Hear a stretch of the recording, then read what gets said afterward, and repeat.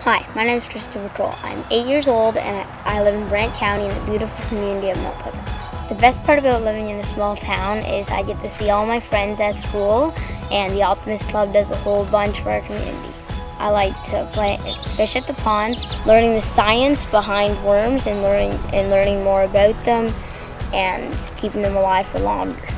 My dad picked worms as a kid and with his dad, and he started teaching me once I grew up a bit. Then we thought, what are we going to do with all these worms? And the worm business shut down a couple of years before that, so then we thought we can make a worm business. There's two things that you need to have for returning customers: good customer service and good quality.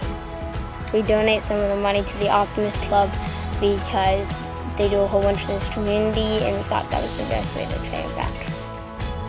I can't wait for the fall fishing season so I can make more videos for my YouTube channel.